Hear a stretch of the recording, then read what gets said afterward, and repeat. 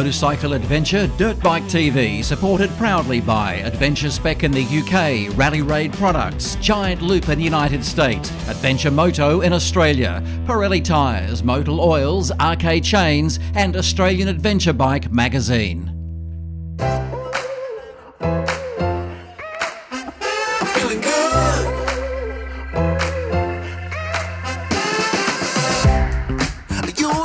It's been a long time coming, but we're back on the Honda Africa Twins, an iconic bike whose dirt origins are firmly rooted in 4 Paris to Dakar wins when most of you weren't even born. Production kicked off in 1988, with the current model starting its life in 2015. Reliability and good dirt handling are its strengths, but suspension was on the soft side. The model is coming towards the end of its life, but Honda have come out swinging with the 2022 1100 version. Off-road suspension improvements are the big one for me, but many riders will love the innovative TFT touchscreen.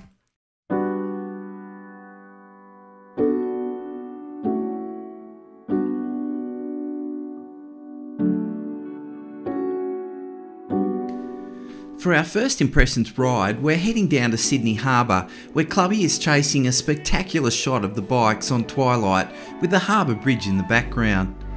It's a good opportunity to get a feel for the bikes. They say first impressions count, and we're not disappointed. Both bikes do city traffic comfortably and capably. Welcome to our Africa Twin test. We've now been on the bikes probably about an hour. Clubby's got the Adventure Sports, which has the DCT transmission. I've got a standard Adventure Africa Twin. Still getting my head around the electronics. This switch block, honestly, the first time you see it, it looks like you need to be a rocket scientist to work it out. But I'm slowly getting there, and in fact, once you understand how the switch block works, it's actually quite good. But at the end of the day, we're not fiddling with traction control settings right now. What we're doing is I'm giving you a feel for the bike, those first impressions. And boy, oh boy, do I love this engine. It really pulls solidly from about 1800 revs. And as usual, we don't read up on the specs before we ride the bikes, unless it's something crucial in terms of performance we need to understand to get the best out of the bike. But yeah, the thing that strikes me is the engine. It's just beautiful. It's really meaty power, and comes on strong if you want it to. I mean, I went over a speed hump and just gave it a little bit more stick, and the front wheel lifted into the air. The other thing I like about the bike is the way it just turns. It's got a lovely light feel to it, and I'm really looking forward to getting this bike on the dirt.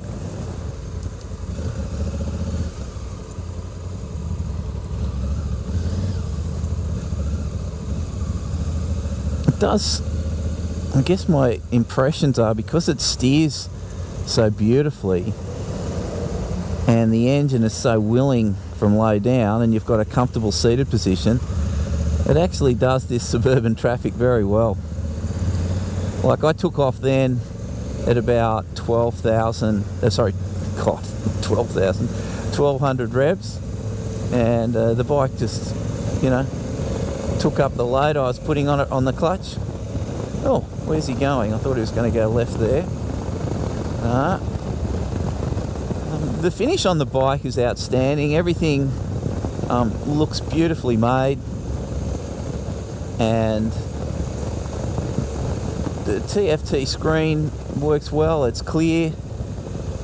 Probably feels a little dated compared to what I've been riding lately, but not too much.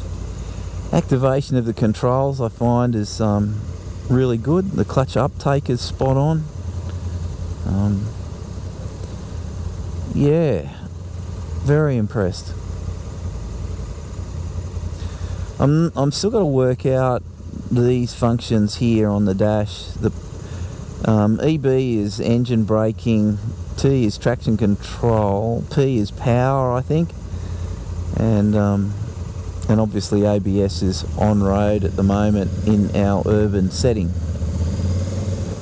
The safety feature for the bike is both the indicators remain constantly on, the forward facing ones as you're riding, and then just blink when you turn the indicators on. Clubby's getting his head round DCT. I've had no experience whatsoever with that. His bike comes with electronic suspension, electronically adjustable suspension. I'll be interested when we get in the dirt how these two compare. I'm already, you know, God, here I am prejudging things, but I already get a sense that the suspension of this bike in the dirt will be pretty good. It's probably a little bit early days yet, but it just has that feel about it. Mate, where's your bloody gear? Someone stole your gear lever. I don't need it. I'm saving weight, mate. I'm saving weight. Wait, you got a clutch? No, that's a parking brake, actually. You don't want to pull it on while you're riding.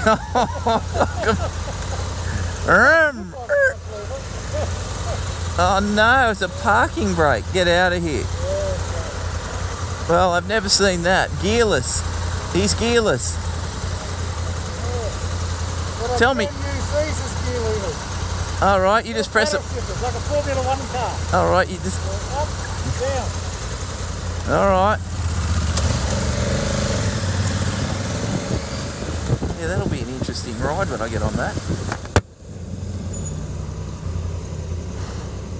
I like the ergos on this bike for my height, and as I always tell you, it's 178 centimetres or 5'10".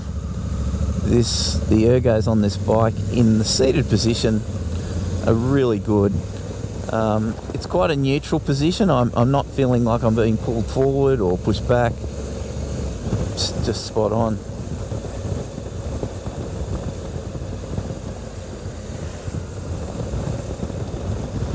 Down we go into the harbour. Ah, there. How's that for a reveal? I know a lot of Americans like these Africa Twins. So if you're watching, there's our famous coat hanger, the Harbour Bridge. And Clubby's sneaking down. I think he's going to find a spot where he can get a picture of it. There's our Opera House.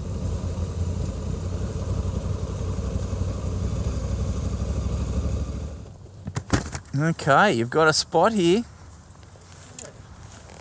Yeah. Hey? But it said sunset wasn't until 4:50, I think. Alright. So it'll be a while before the lights start showing up. Alright. So they reckon it's impossible to stall this bike. Okay. That transmission. And mate, I was doing down, before I got to your place, down at the end of one of the stretches, the slowest possible circles that I could. Yeah. And it doesn't. Yeah. You're forever reaching for a clutch lever, just to save yourself. Yeah. I'll be really interested in that. I mean, I've got to say, I'm loving this bike. I love the way it handles the urban traffic. You got this beautiful engine. It's so fulsome in power, right down low. You know, for about 1500. And I tell you the other thing I like, the way it turns. It does, eh? Yeah, I mean, going around that roundabout there, you just turn and it just locks in. That's right. It's beautiful handling. And I have a sneaking suspicion, even just going around on the suburbs here, the suspension seems good. Yeah, straight out of the box. It doesn't feel soft at all. No. Not at all. No, it seems like it.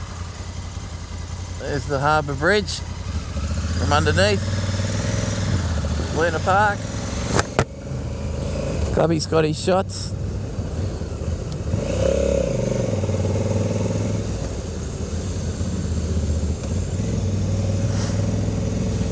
And we're heading home. Anyway, good opportunity to have a look at these lights.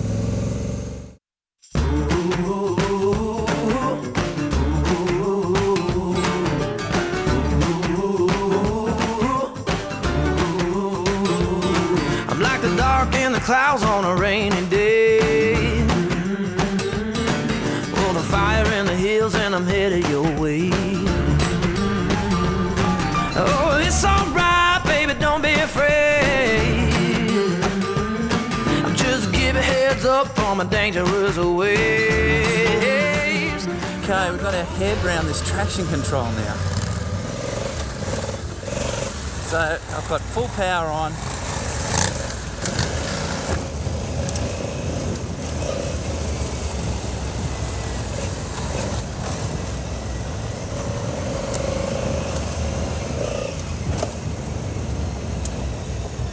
Yeah, just had a slight bottoming of the shock then. Not the shock before. I've been waiting for this all week. Time to hit the dirt. My first job is to get this suspension dialed in for how I intend to ride this bike. My standard Africa Twin has fully adjustable suspension, that is compression, rebound and preload, and adjustments can be easily made out in the bush. It's no coincidence that Clubby and I have chosen this trail, as it provides whoops, jumps, sand, off-camber corners. It's a great place for me to get my head around this bike. The first run down the track and the front forks fall through the stroke. Time for some adjustment. How good is this bike? I mean, straight out of the box, we've been doing these little jumps down here. The suspension is really good, straight out of the box. I mean, the bike has a curb weight. That means fuel full, all fluids, 229 kilograms. Mate, it's amazing. The handling of the bike's good. The only thing letting it down for me are the tyres, but that's a no deal. I mean, that's an easy thing to fix. You just go and buy new tyres.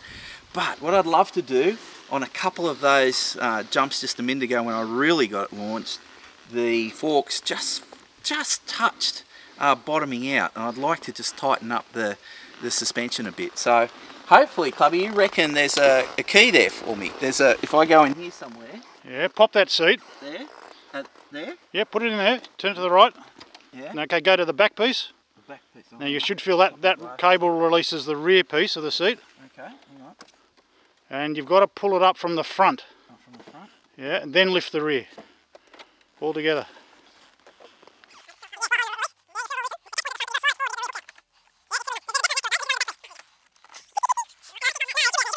Right, okay. Now, there you go, world's longest supplied screwdriver. Oh, wow. And a handle and an Allen key as well, mate. So don't say you don't get a tool kit with the Africa Twin. You get tools there. Tool to get it out, and you need iron fingers. Oh, hang on. Yeah, get the Allen key. Can you pull the Allen key and pop it with that? Pop it. Perfect. All right. That's good. Because I think this suspension, just straight out of the box, is going to be fine for me. I think it's been massively upgraded since the very earlier models, which were notoriously. Okay. Yeah. So, okay, so on the Honda, so it's rebound up the top and compression down the bottom. It's my tool of choice, that and the hammer. Now it says hard is that way, so 1, 2, 3, 4. I'm going to go 4. Yep. And I think 1, 2, 3. But I can't get over how good the suspension is straight out. Oh, for that, mate. And you're hitting them. No, I'm not. Like you're not shy about launching the big bus. No. 1, 2.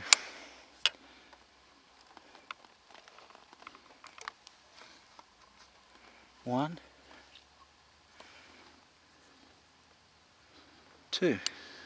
Meanwhile, I might just adjust my electronic suspension by going from 1 helmet to 2 on preload. Might even wind up a little more damping as well. I'd love to see you adjust the main rider seat as well, Dave, while we're here. No, we're not doing but it. But we've only got a day. I've heard rumours about that. This is an IQ test for a... Oh no, that's it. We're in. We're in. Now, you're telling me, so this goes in that way. Oh. I'd turn it the other way. If I was riding that bike, I'd run it the other way around. It could be very uncomfortable. I'm really looking forward to this. I think I'm really surprised with the suspension. I'll be frank, you know, everyone's telling me, oh, the suspension's soft on these. Well, not on the 2022 model. I'd have to say, mate, if I can do that on this bike, I'm happy. That'll do me. Alrighty.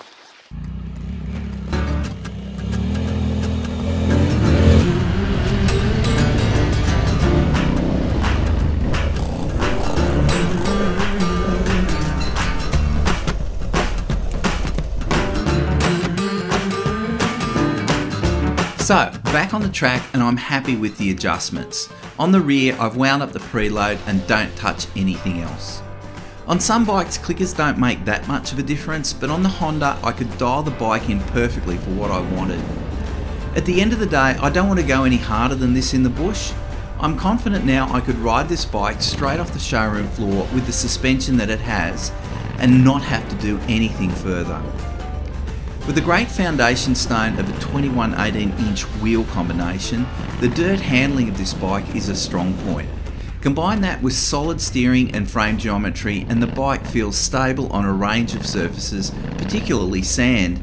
My bike had road bias tyres, so that's saying something. Imagine how good it would be with the more dirt oriented tyres. Engine power delivery is ideal for the dirt. It builds quickly from 1800 revs, so great for power sliding, but also great for taking on tricky technical stuff. First gear is a little on the tall side, and I found myself occasionally using the clutch to get around obstacles, which is no big deal, and the engine carried me through.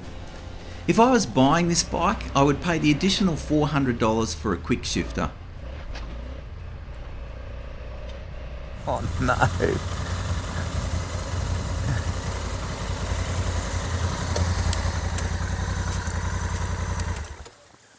This has a familiar flavour to it around here. I was going to say, Dave, are you going to check the depth this time? Any chance you're going to get wet boots and a wet bloody set of kneecaps, mate? Are we going to go over the 21-inch front wheel? I think it's subsided since the big wet, hasn't it? Yeah. La Nina has moved on, Dave. La Nina has moved on. La Nina. All right, let's cross our fingers, Clubby. In we go. Dive, dive, dive.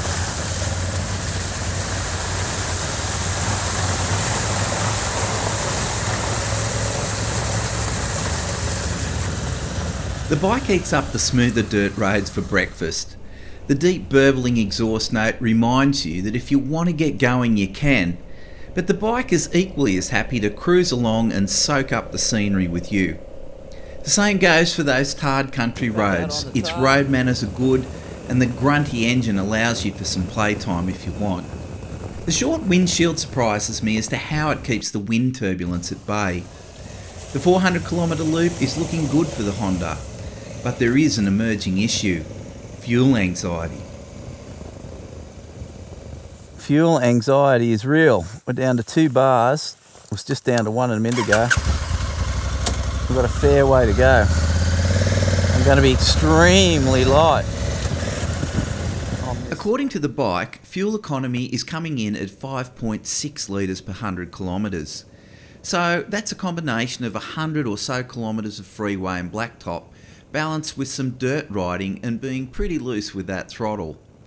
This standard bike has a fuel capacity of 18.8 litres, so the theoretical range at this rate of fuel usage is around 330 kilometres to the tank. For the types of adventure riding I do, I prefer a range closer to 400 k's. Fortunately, there's another model of the bike called the Adventure Sports with a 24.8 litre tank, which on those fuel figures would have about 440 k's range. So my fuel anxiety has been abated. We have fuel. Nothing worse than being up on Yengo Trail. You get down to your last bar of fuel. So in she goes. This is not our only problem. My chain is loose. And then there's loose, and then there's loose. So we'll get fuel first, and then hopefully we can get hold of one of my favourite tools, the shifter. Hey Dave, how about that chain? Well, it's a little bit loose. Seems to have a bit of slack in it, brother.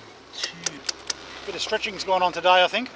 And I think it was when you were riding it and power sliding everything. That's where it'll be. That's exactly what it'll be. Yeah. Because I forgot to change gears, see Dave? I thought I was on the auto. I did everything in first gear. 1700,000 RPM, mate. Alright, so this is a shifter. I rang Clive.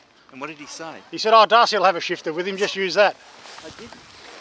Now, the million-dollar question is, some mechanic tighten this up to fucking... Oh no, yeah, you're right. It'll be rattled on there. Someone... Be very careful of the swing arm, Dave. Can you get it? Oh, you're kidding me. Yep, there she goes. Nice, mate, nice.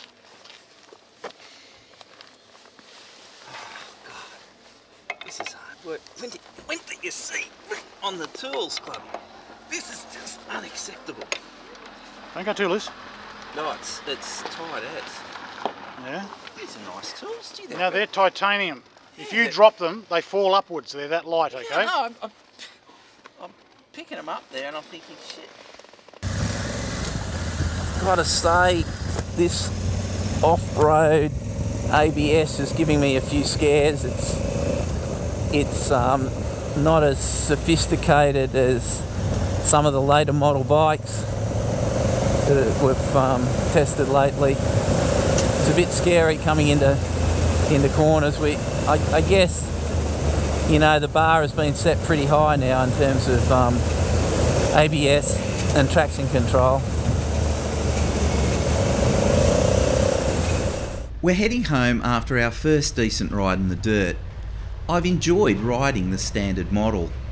I'm feeling optimistic about this bike and what it has to offer adventurers who are dirt oriented. The standard model has impressed me straight off the showroom floor, with a responsive engine and solid handling in a range of riding conditions.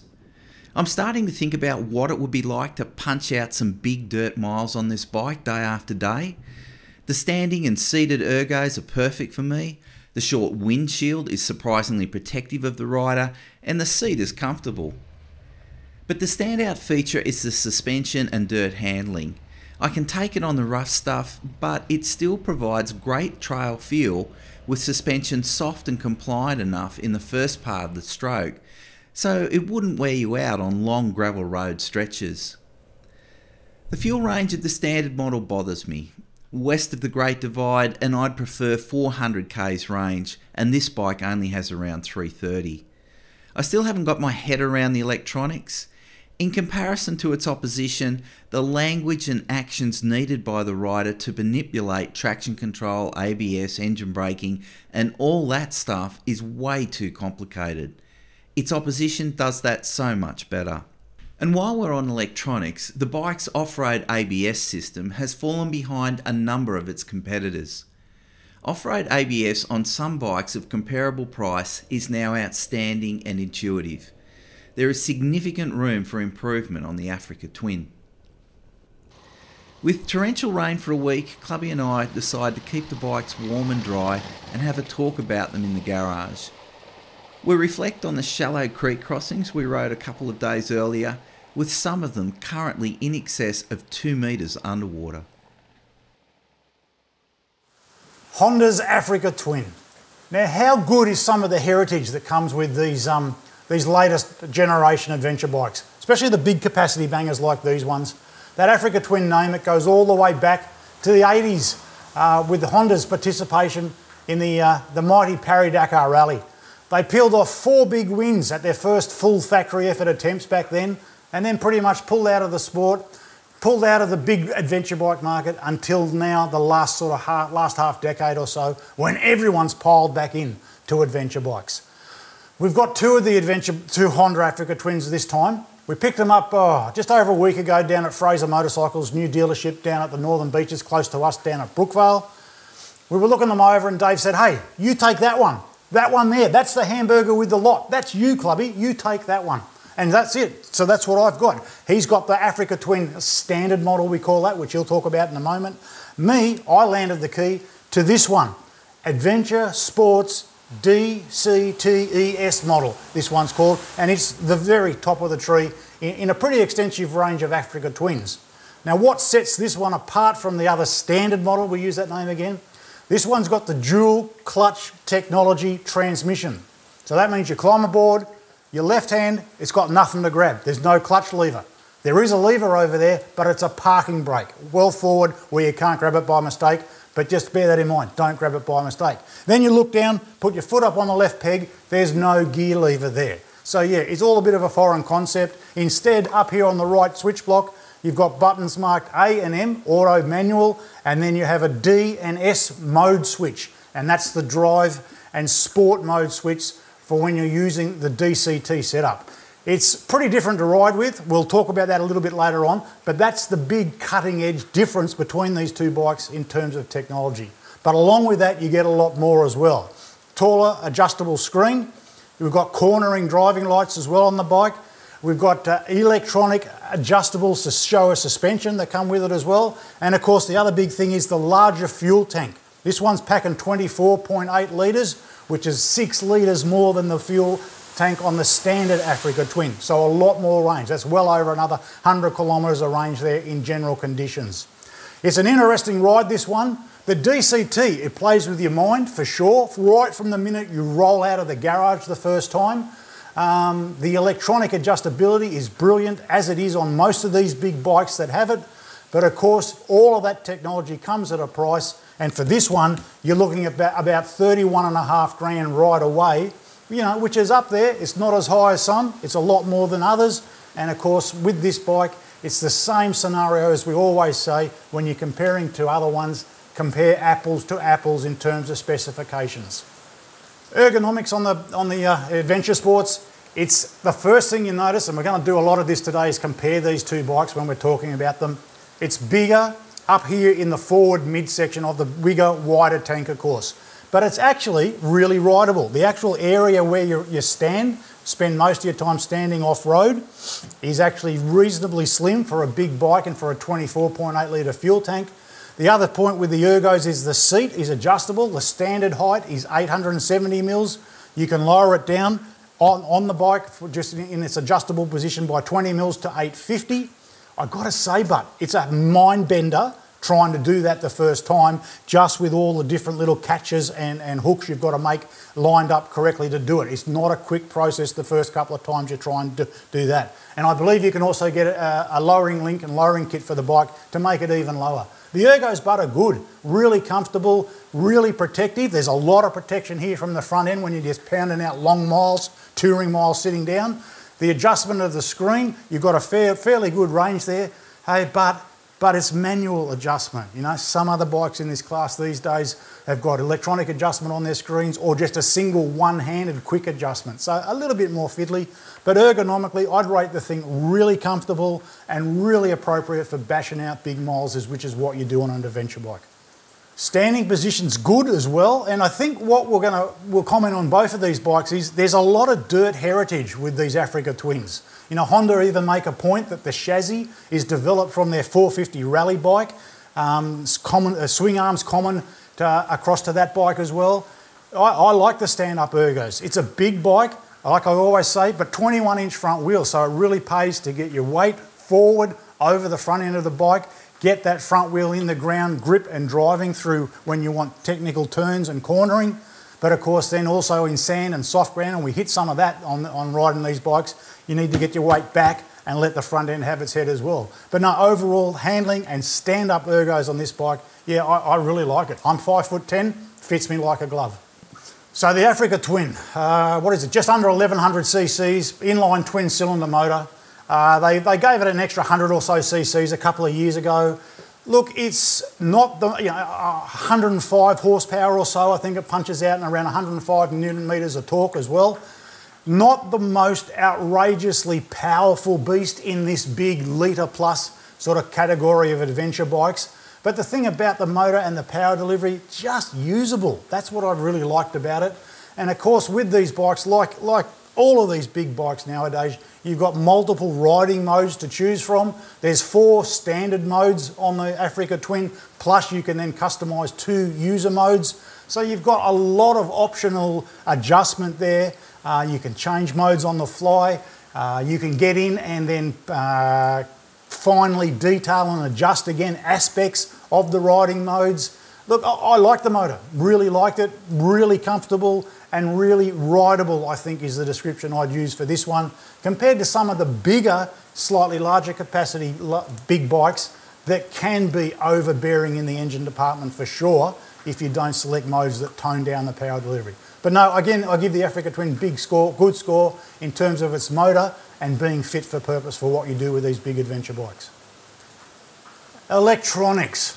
Now there's a simple description that I can give the electronics on this model, on the Adventure Sports DCT ES, as we give it the full name again. Think of Flight Deck Dreamliner 777. Like, man, I know Dave will have imagery of this. The left switch block. I don't know that I've seen as many buttons, toggles and controls on a single switch block before. There are just zillions of them.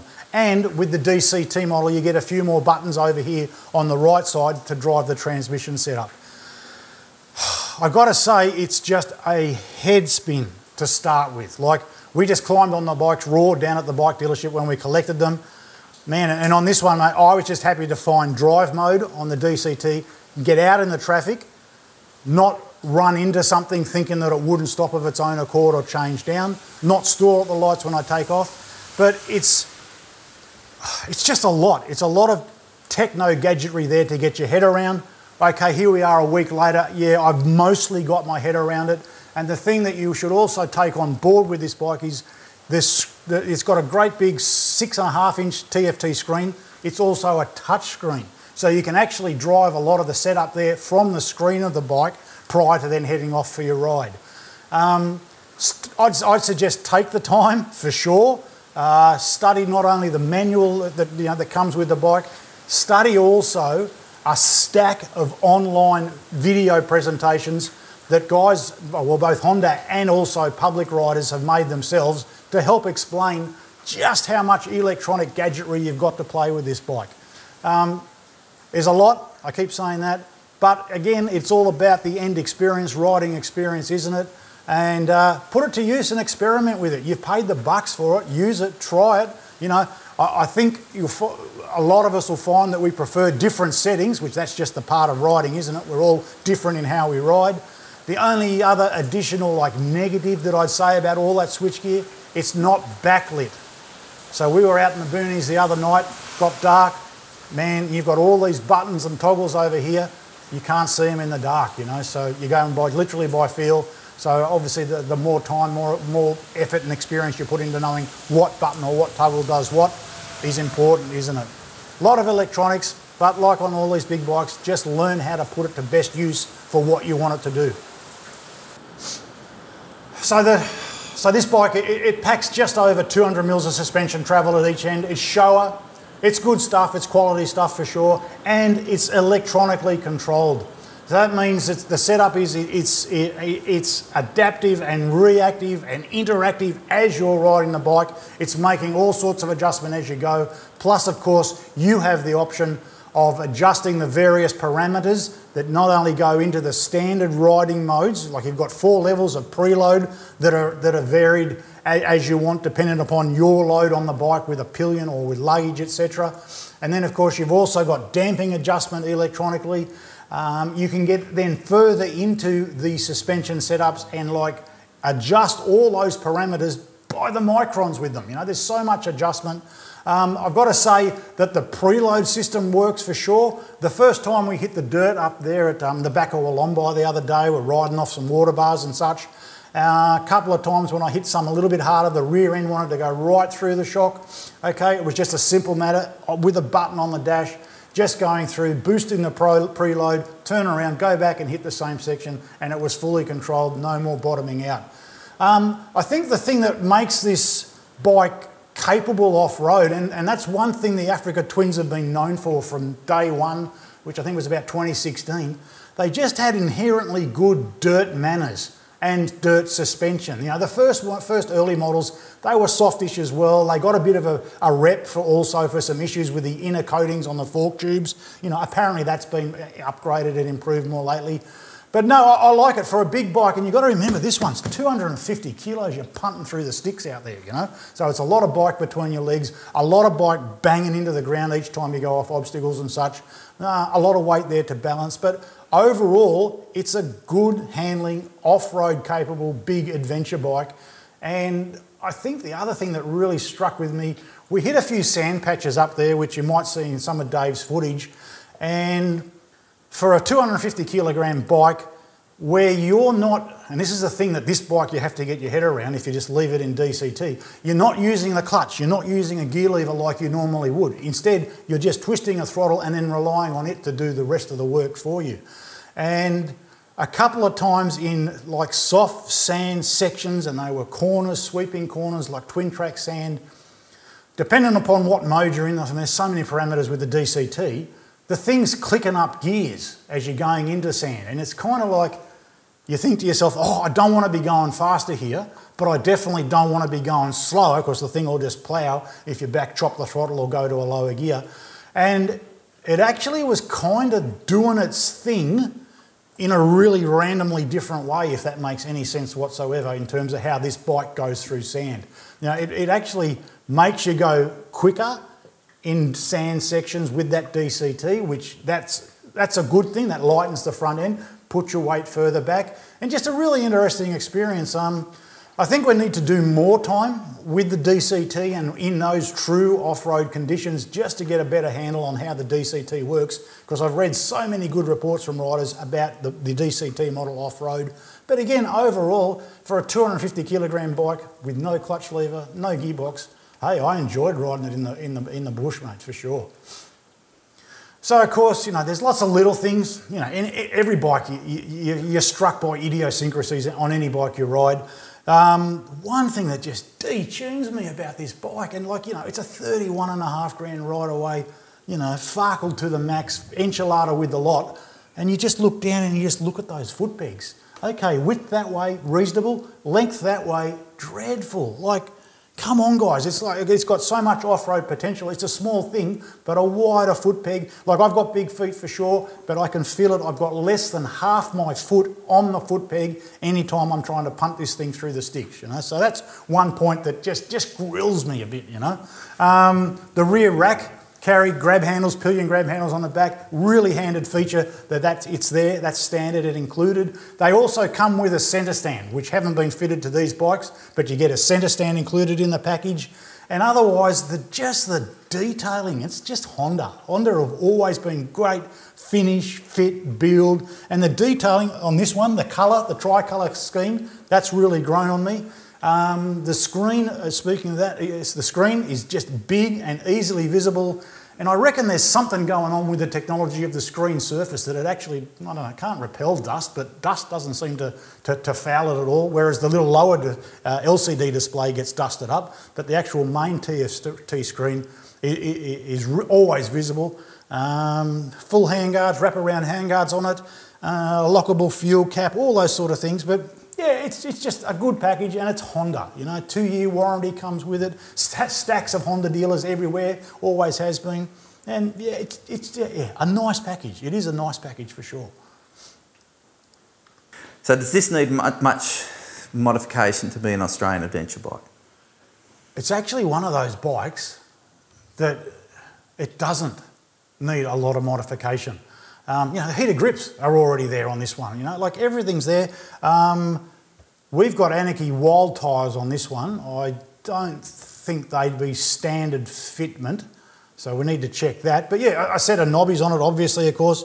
Yeah, I would definitely need bigger foot pegs. The bash plate, yeah, well, we haven't tested that yet because it's got good ground clearance. That's another point. There's about 250mm of ground clearance down there, which is handy for sure. Maybe a little bit more engine protection there. You notice the size of the DCT transmission cases on the right-hand side of the motor. Yeah, it's definitely a bit more bulkier than the stock one for sure. But like overall, there's not crazy amounts of work that would have to be done to this beast.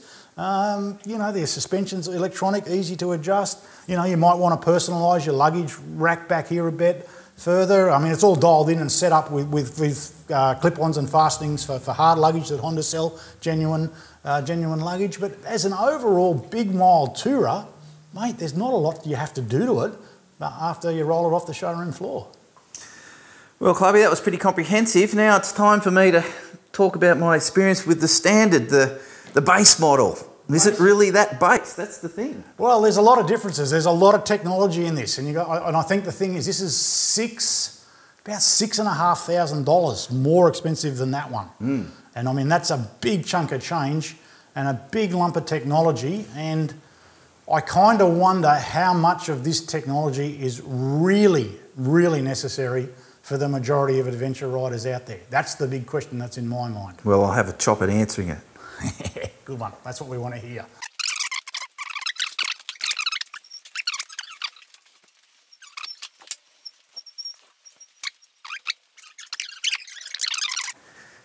So Clubby's on the Class over there and I'm on the Povo pack. Well, but I don't think that's a good description of this. This is the standard Africa Twin. It's, as Clubby said, it's about $6,500 less. And so you don't have all the doodads, but you've still got that Honda heritage, and the dirt handling on this bike is one of its strengths straight out of the box. But first thing we'll talk about is ergonomics. Seated position on this bike for my height at 178 centimetres or 5 foot 10 inches tall is excellent. I can sit on this bike all day, seat's comfortable, it's got a narrow piece here where the tank joins to the rear of the bike, excellent for standing, and excellent for sitting. Could ride on this all day, every day. The handlebar distance from a body is spot on, so that's really good. With this one, it's got a lower screen than Clubby's, and it's non-adjustable. I didn't get any buffeting from this screen, and the wind was pushed way past the edges of my shoulders. So again, I could ride all day with that screen. However, I would say that I did ride Clubby's home on the freeway, and I did appreciate the bigger screen. But having said that, I was really happy with that. Engine power delivery on the bike, it comes on from about 1,800 revs, and it's really thick and luscious for those first couple of thousand. And the reason I like that is you can really power slide this bike and and use that power to turn the motorcycle, and I really enjoyed that. You know, it's an interesting size, 1100. It's not, you know, the super tourer, and it's not what we call mid-range adventure, you know, that 800, 900. It kind of sits in between, but it does a good job of that. I think the weight of the bike is 229 kilograms, so it's about 20 kilograms less, and it has less fuel than the DCT version. Now, it's interesting with the fuel, that became a bit of an issue when we'd been riding up in the mountains. I was starting to hunt around with fuel. I was on the very precipice of getting fuel anxiety. So I was looking over it enviously at Clubby in terms of having that extra capacity. So that's something you'd have to watch if you were going on those longer adventures out west. Suspension on the bike. Well, I gave the bike a fair bit of stick and jumped it like quite significant distances, you know, over 8 metres sometimes. And the first couple of times I did that, the suspension on the front fell through the stroke. But the great thing is suspension rear and front is fully adjustable. And so just mucking around with a few clickers, I upped compression and rebound up 4 from standard on the front. I wound the preload up and fiddled with the compression and put 2 clicks up on compression on the rear, and the bike was amazing. It responded to those adjustments perfectly. I think the suspension for a mid-range bike, I've ridden a few lately, the suspension standard on this bike is really good, and I couldn't see myself doing anything with that suspension and just ride it straight off the showroom floor. I thought it was excellent. Yeah, what I'll do, I'll just sit on the bike. A lot of people want us to sit on the bike just to get an appreciation of that. So there you go. very comfortable, just on the balls of my feet. And the standing position, came off the stand, but it's perfect for me. I really like it. Motorcycle companies are really developing their language, particularly in the last 2 years, in terms of how the motorcyclist, the rider, tunes in the bike to what they want. They're jam-packed with electronics, and this bike has a range of different traction control settings and ABS settings and a whole range of things, power settings. The way in which Honda does that, it's quite a complex language. Like if I was to count it up now, there's 1, 2, 3, 4, 5, 6, 7, 8, 9, 10, 11, 12 buttons on that side, and then a further 1, 2, 3, 4 buttons on that side. So, it's a little bit distracting, and you've got to learn the language of the bike. I still don't have my head around it completely, so I'm not getting the best out of the bike as yet. I know you can do some of the changes to settings through the TFT screen. I still haven't mastered that yet. So as we get to know the bike a little bit better, I'm sure that I'll be able to delve into those settings and tune the bike the way I want it fairly quickly. All right, Clubby, let's turn this baby on and get our head round this electronic display. Now it takes a while, doesn't it, to do its thing here.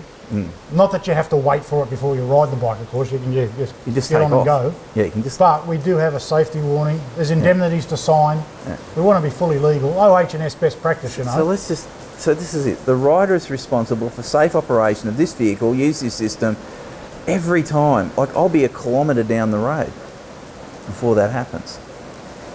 Now, Clubby, we've got these myriad of switches here. Let's just count them up. 1, 2, 3, 4, 5, 6, 7, 8, 9, 10, 11, 12, 13, 14 switches I count. And then on the other side, you've got a couple more, cruise control and a function one. It's, in comparison to the latest bikes to hit the market, it's very complex. And it's taking us a while to get our heads around, isn't it? Oh, it's multiple switches for elementary functions. Like the one I talk about, and it just does me in, on the DCT, it comes with heated grips. But you've got to turn the heated grips on one switch block, the right, on one of the function buttons, and then to adjust the heat on the other side, on the other switch block. Like, huh? What? Why? No. And then not only can you drive a lot of it through the toggles, the left, right, up and down on the left switch block, you can also do a lot of it on screen with a clean finger or touch sensor. So I'm just getting my head around that. So can I change the mode? Yeah, change the mode. So look at this one, wheelie control. 1, 2, 3. All I've got to know now, Clubby, is which is the biggest wheelie and which stops me wheeling. But we'll read the manual on that. You want maximum permission for wheelie control for sure. All right, but most importantly, you've got traction control there, and you can dial that down. To 1 is the lowest level for traction control. You see yourself, but going along at 100 kilometres an hour, do you reckon you could pull that off and dial up your traction control, or you reckon you'd miss? I reckon that could be a little bit tricky, and you'd want to make sure your glove tip, your fingertip is really clean and really working, wouldn't you? On a cold winter's morning with a big thick glove, I don't know if you get it. You can turn off your. I'm cancelling the ABS. Oh my God, would you really like to cancel that? Yes, sign please. Sign that indemnity form, Dave, before you go any further. Yeah.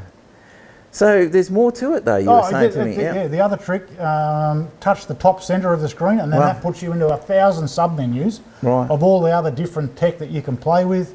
Connectivity, of course, media settings for your playing your tunes and that, settings for everything. A real easy one, just go into the display. You can choose your mode for display, and there's different. Okay, so if you go to urban, so I can make that one of those displays. Yeah. Okay. There's gold, silver, and bronze. Right. Gold is the window that has maximum information. It's just everything, as we can see there now. Right. Or I can simplify just tacho, fuel, and its settings. Or I can go povo. Yeah, right back to just a tacho. Just a tacho and the traction control and a bit of fuel. Yeah, gold, silver and bronze they're called. Yeah. And you can apply those to each of the mode displays. Yeah. go back. And, you know, there's just the brightness and display of the mode. Favourite information, that what will display in the block on the left side there with all your fuel and trip meter, fuel economy, etc. There's just mountains of stuff here. And it's interesting they've kept with this the simple screen, though, haven't they? Yeah, well, that's there all the time to always display your speed. Your trip meter and your gear selector. That's just a old LCD display, and a few of the warning lights, you know, for oil pressure, traction control, ABS, etc. And that, so it's always fixed in what it displays. Then you have the big TFT screen for what you want to display, and you can choose from. But it's like and you're bang on the money, though. It's just not as easily usable right off the bat compared to some other models of a bike, for sure, and other brands. It's an interesting thing. I haven't ridden the DCT yet in any strength, and certainly not on the dirt. And I really want to see if there's the value there, because I'm completely happy with this. I mean, I could ride this out of the showroom floor now and I'd be pretty confident, just change the tyres and I'd be pretty good to go for an adventure. I had a look at the bash plate down there. Some of the mountings, you know, if there was one thing I'd do, I'd get a decent bash plate for the bike. But even so, its ground clearance is quite high straight off the bat. It comes with this tail rack, which is really good. And this bike also comes with a centre stand, which wasn't fitted prior to us receiving the bikes from Honda. So where does it sit in terms of that mid-range? Well, I expected, I'll be frank with you, having ridden an Africa Twin before, I expected the suspension to be soft and a little bit too pliable, and you know, I knew the engine would be good and I knew the handling would be good, but I thought I'd be disappointed with the suspension. I'm not disappointed with the suspension. It's excellent, straight off the showroom floor, and there's really not much to do to this bike to turn it into your adventure tourer. One of the things though, with this size tank and heading west of the Great Divide, I think you're going to start getting fuel anxiety sometimes. We haven't as yet tested the fuel range of the bikes, gave them real world tests. We will do that in the coming weeks. One of the things that's completely stuffed us at the moment is the weather. It's been pouring rain. But we thought we'd just give you an update on the bikes and where we're at, and more things to do. We've got to get our heads around these traction control and settings on this bike. The same with the DCT. I haven't ridden the DCT, and Clubby hasn't had this one on the dirt either. And you know, it'd be nice to leave this review just kind of hopefully giving you information about whether it's worth that extra $6,000 and a bit for the top shelf one, and who would buy that as in comparison to the standard bike. So we continue the test, and hopefully the rain stops and we'll get back out in the dirt.